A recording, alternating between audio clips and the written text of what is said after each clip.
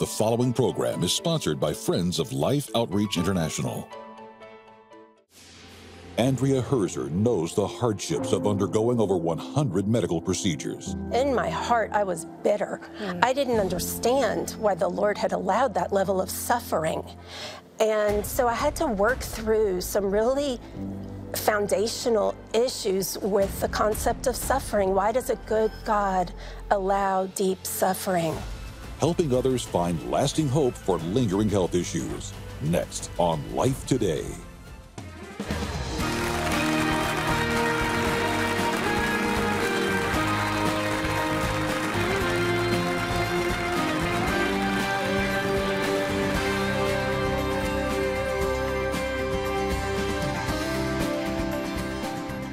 Welcome to Life Today. I'm Randy Robinson, and Tammy is with me. And Hey, Randy. you know, there's sometimes, Tammy, where you encounter someone, and it's God in them, but they minister to you in such a way that it goes deep. Yes. And that happened in a Zoom conversation with our guest, Andrea Herzer. Welcome. Thank you. Thank you for having me. And so Randy. I am glad you're here. It's been a little bit difficult getting you here. How are you doing today? Honestly, today is a little bit of a tough day. Yeah, yeah. As many people with chronic pain and health issues can attest, there are nights where we have insomnia and we can't sleep and the pain just won't quit. So, but I know that in my weakness, He is strong, and I'm here in His strength today. So I'm grateful to be here. We're glad to have you here. Your book is called Incurable Faith. It's available now. People are going to want to get it, and we'll tell people how to get it. But you have gone through a lot of pain. You're still going through pain. Yes. But your faith, you say, is strong. That's right. How does that even work? Because that's a hard part for a lot of people who are suffering chronic pain. Yes, it's true, and it needs to be something that is very intentional. I had walked with the Lord for about a decade before I was stricken by my health issues. And I had already put in place the rhythms of a spiritual life, which was reading my Bible every day. As you can tell, it's falling apart, but reading my Bible daily and prayer and meeting with other believers and fellowship. And so those rhythms that even when I didn't feel like it, I continued to press into the Lord. And on the days when I was fully bedridden, I would just lie there and begin to praise Him in my pain.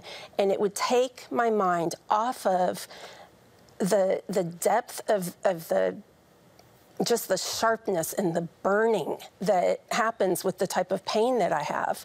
And it would lift my mind up into His presence and fill me with Holy Spirit-led joy. Because joy is a gift of the Spirit. It's not something we have to manufacture.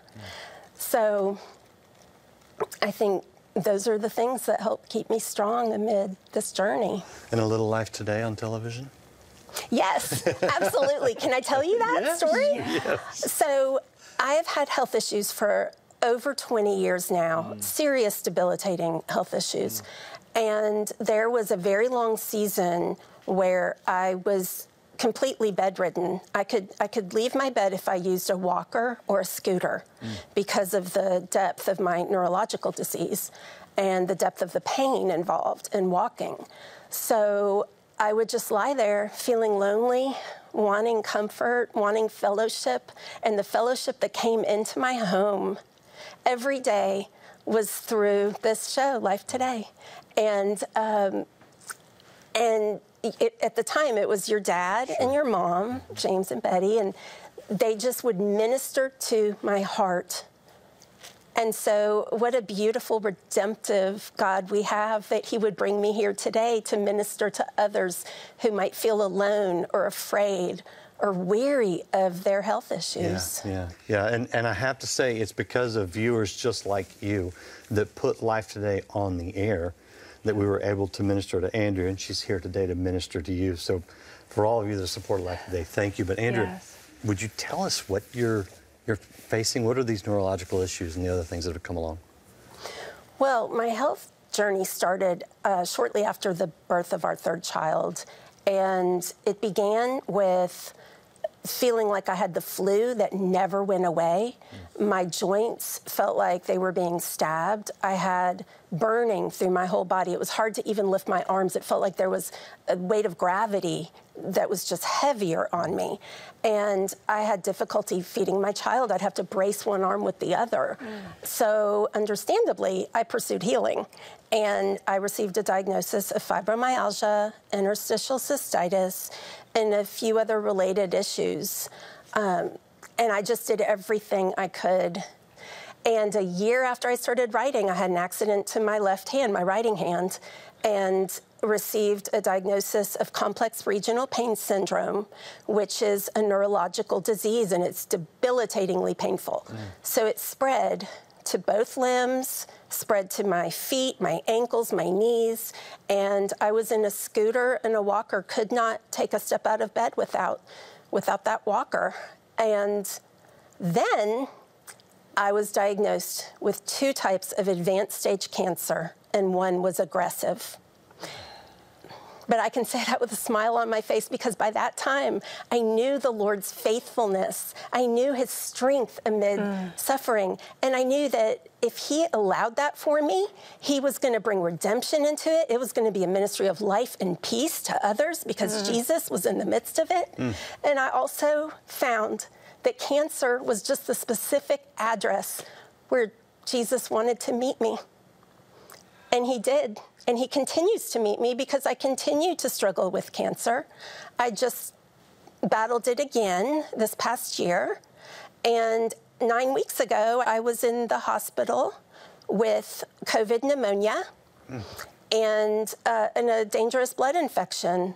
And then I ended up having to have, a bronchoscopy, and then they found heart issues. So it's a journey. Wow. Wow. I know. I have to. My husband and I, humor is a big thing in our home. We almost have to laugh about it. But when I was first told, oh, yes, I know you're having lung issues and you're having sinus issues and you haven't kicked COVID, but now you have to go to a cardiologist, I just sat in silence before the Lord. I just felt like, okay, this is too much. I don't know how I'm going to do this. The very next day, I woke up, and what was just resounding on my mind was, my body is bought at a price. I am not my own. My body belongs to you, Lord. And if you want to allow something so that you're going to use me in a way and in an area that I wouldn't go to otherwise, who am I to deny my Lord any part of my body? Because he didn't withhold his whole being for us. When do you say, it is enough? God, I can't take one more thing. And finding strength in him through all of this, like, I'm amazed when you tell me, I don't know how I would do. I think you would have to set your mind on the eternal all the time. Yes. Like, I'm in so much pain. This hurts. I can't move. Everybody is experiencing life to the fullest, and I'm sitting here and I'm not happy about it, God. I think we can be honest with that. There's nothing that's making me happy, but I can still find joy, which is a very different thing than happiness. But there's so many people that are probably even watching today that just feel like, I have shouted, it's enough. I can't take one more thing. What would you say, what encouragement would you give them to find strength in the midst of this moment? Because I'm sure it's moment by moment. It is moment by moment. Because God's grace is moment by moment. Yes. And so you mentioned something, and I think I want to back up to this. You said everyone else is experiencing life to the fullest. Yes. And the truth is, they might be busy. They might be doing activities, but me lying bedridden in bed praising Jesus, that is life to the fullest. The abundant life doesn't consist in the activities that we do or the places we go or the people we know, right? Yes, and we so know good, that. Andrea, so good. Yes. Because we I had to learn that the hard way. I was going to say. I didn't know that 20 years ago. That's right. You had to learn it. That's right. So there might be somebody else on the other side, too, that says, okay, I get what she just said, and maybe I've got to change my thinking on this. Yes, because here's the thing. Jesus promises an abundant life to all of his believers, followers. He doesn't say, you're going to receive an abundant life if you're healthy or if life is going well. And the truth is that his abundance is everlasting. It never runs out. And so I really did have to struggle through, how do I define abundance? And the abundant life actually equips us to live victoriously amid all of our challenges. That's right. Yes. That's right. Interestingly, there is this thought in the church today a little bit that, you know, if I follow Jesus, I'm going to have an easy life. If I get sick, healing's guaranteed in this life. Right. What do you think about those ideas? Did you ever have any of those ideas? I absolutely had some of those ideas. And basically, people were telling that to me. You know, if you had enough faith, you'd be healed, or God doesn't want you to be sick or disabled. And I would think, well, I've confessed every sin that I could possibly think of over and over for years, and it keeps getting worse, right? Like more things keep happening because our bodies are complex and they're wonderfully made. And so, you know, when one part starts breaking down, oftentimes it impacts other areas. So in my journey, and I do talk about this in my book, but what I came to discover is that people might want to focus on God's power with miraculous healing. And I just heard a sermon like that this weekend. The Lord does miraculously heal in some cases, and we know that. And I've actually had some of those things happen in my own life. And so I think we can unnecessarily discourage those with health issues when we tell them this is the box that God is going to fit you in. Yeah, well, I think we do a disservice. Even, you know, the paralytic who was let down through the roof because he needed physical healing, Jesus first said, your sins are forgiven. That's right. And then he healed his body. Right. So he can do that. But to me, I go, the priority here, the order of things is eternal.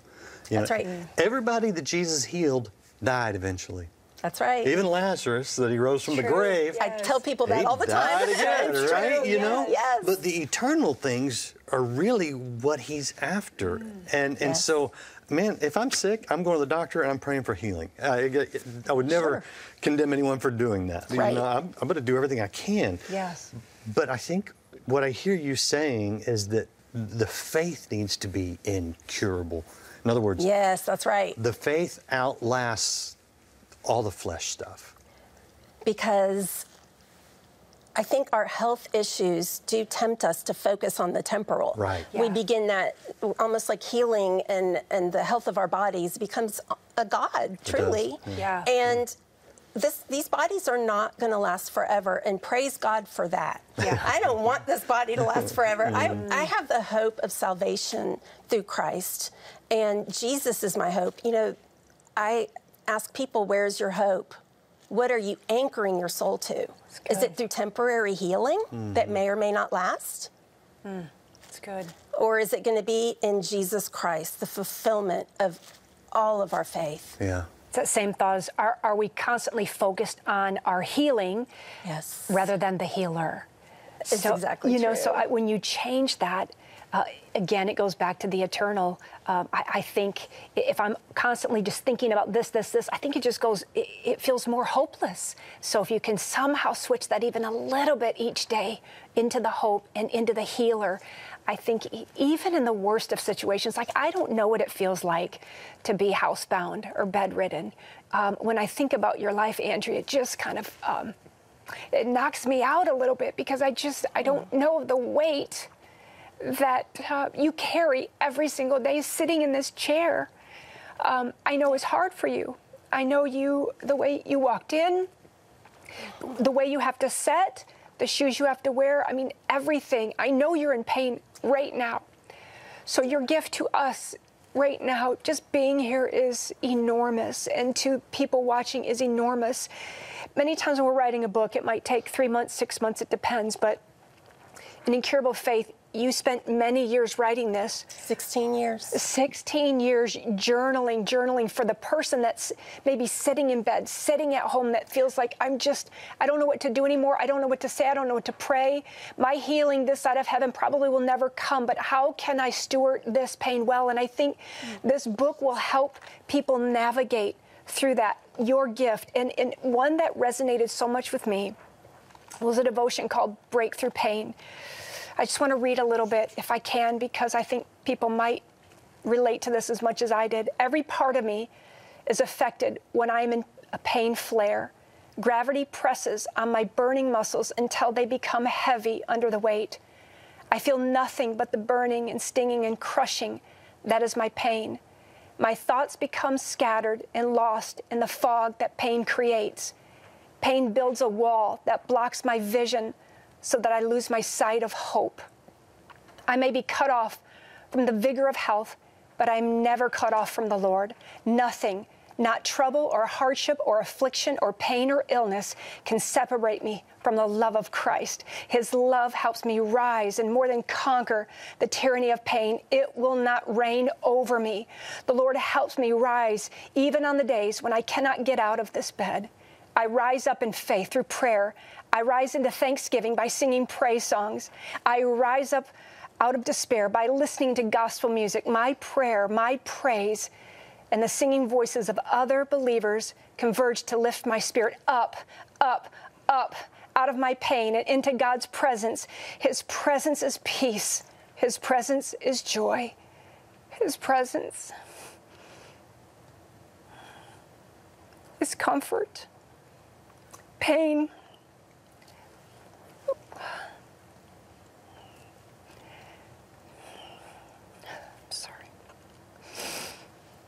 Pain, with all its trickery and wiles, cannot enter the sacred space in your life. The wall that pain built is shattered. My spirit is restored. Gosh, to me, that's a declaration that even though things are falling apart around you, your spirit is strong. And it is being restored every single day. You speak life, moment by moment. You speak life through every word. There's nothing wasted in this book. For anybody that is on the other side right now watching that says, I get that. That is me.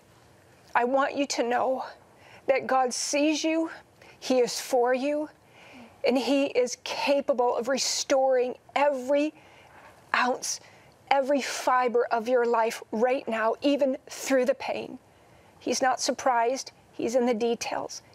And so you don't have to be isolated. You don't have to be alone. The Holy Spirit is filling that room right now and covering you and breathing life into your direction. We love you. There are people here right now that will pray with you. There is a number on your screen. If you need prayer, if you feel without words right now, but you need somebody to just stand in the gap and pray with you, then call us right now. We would be honored to pray with you through this moment in your life to help you get to another moment. So go to the phone and give us a call so we can stand with you and agree with you. How did your own words hit you just now? Well, two things were happening. I was praying for the people who were hearing that and either know what it's like to feel the pain, but don't yet know what it's like to feel the comfort and the peace and the presence of God in their pain. And I was praying for the ones who need that food, need to know that it's possible. And then I was also just remembering where that poured out from, and that time when I started discovering the truth of worshiping God well bedridden and well in pain. And I did the best job I could to put it into words, but it's a spiritual experience that just defies explanation. But it is the comfort of Christ. Yes, it is. And He is our companion in suffering. It's the Lord becomes a very real, a very present help in time of trouble. And I've found that to be true. I love it. So good. I Oh my goodness, appreciate yes. you so much. Listen, some of you really will want to pick this book up. In fact, we will send it to you today. Yeah. If you will help us as we reach out to those who are suffering, people who feel like no one sees them, people who are in physical pain. You can be the expression of God in their lives today. And if you want Andrew's book, Incurable Faith, we ask you to participate in this outreach, mission feeding, and we will happily send it to you. But either way, you need to know today that God is with you. He sees you in your suffering. He is there for comfort and to give you an eternal perspective to see what's important as you go through your pain. But for those of you who feel compelled by the Lord to join us in this, watch this real quickly, and then we'll tell you how you can reach others with the love of Christ.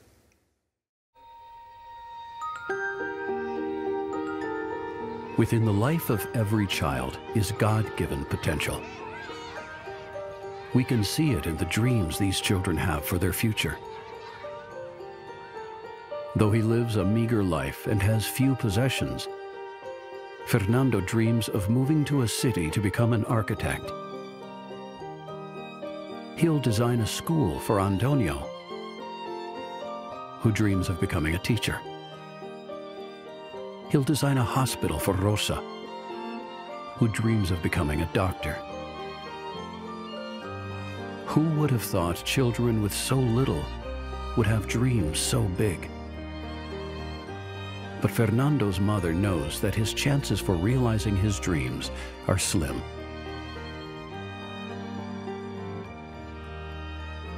She knows the painful reality that his food supply is unstable at best, and during lean months, completely depleted. Already, the scarcity of food has led to the deaths of many children, and with it, their chance of a dream extinguished. The biggest obstacle for children like Fernando is simply the lack of food. Food. It's as simple as that. By helping to provide just one child like Fernando with a daily bowl of food, you'll be making a world of difference, not only for him, but for every child who is holding on to a dream. These children have big dreams, and I want to help them keep those dreams alive by keeping them alive. That little guy that was just holding that bowl at the very end, Randy, it's just like, could you? Yeah. Would you help? I mean, we're thinking food, we've got to keep them alive, but they're dreaming outside of even that, probably not even realizing it comes down to that bowl of food for many of these children. Very life that is represented in this bowl to keep them alive, not just their bodies, but their dreams. They want to go on to do great big things. And I think that's what I love so much about being a part of this. When I get to go over there and I'm scooping out of that big, goodness, what is that? That big barrel. Yes, yeah. Yes, right. And I'm filling that up and I'm passing it on. It's like, God bless you, God bless you. It's so exciting. Okay. But it's also heartbreaking when you know that there's a significant need out there. And if we don't step in, many of them will stop dreaming. Yeah, well, I mean, the worst thing in the world, and I think you went to it, I know I've been to it in Angola, is the cemetery where they've already pre-dug the graves. Oh, yes. They dig graves with the expectation, based on past experience, that those graves will soon be filled, and they're short graves. And you know it's children, and it's heartbreaking. It's very hard to see. And that's why, you know, the hope of mission feeding, Tammy, is that hope of a future. Yes. Because we go in that emergency time and we get them through that stretch. And most of our feeding programs are in schools. You know this as well. That's right. Yeah, we're in schools.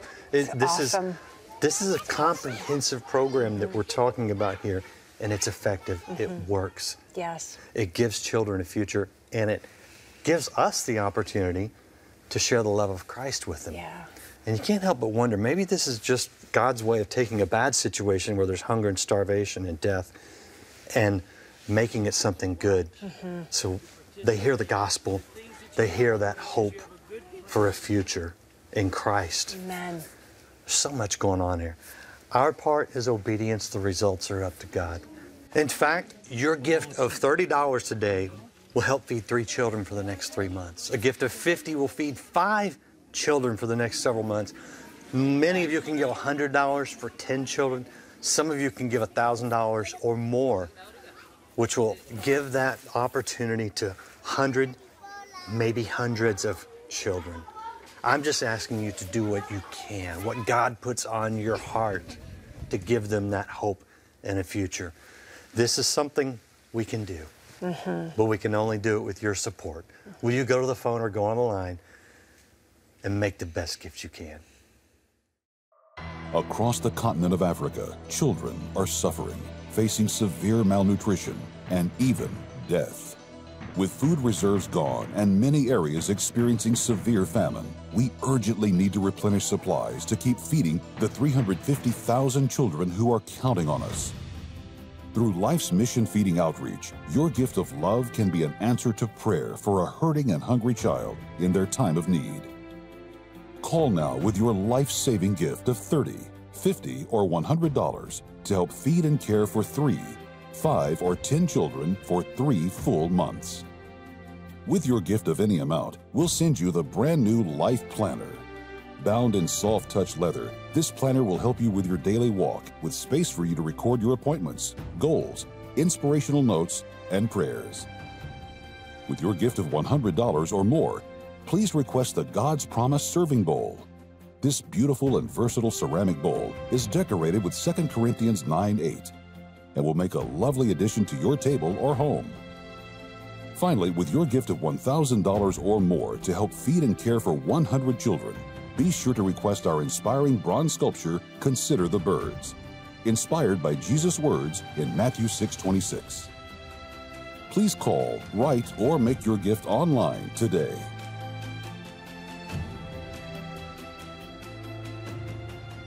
Thank you so much for coming alongside us in this vision that we are so passionate about. And listen, we want to send you this book, Incurable Faith. It's probably something that you think you might want, but I believe it's something that you need today. So when you call and partner with us, we want to make sure to send this to you. Just make sure to request it. We'll get it right out. Andrea, my goodness, what a blessing it is to have you here. I know what it took to get here. So thank you for giving this gift to all of us today that are watching at Life Today. We truly love you and care about you, and I will pray for you often. I promise you that. Thank you so much for watching, and we'll see you next time on Life Today.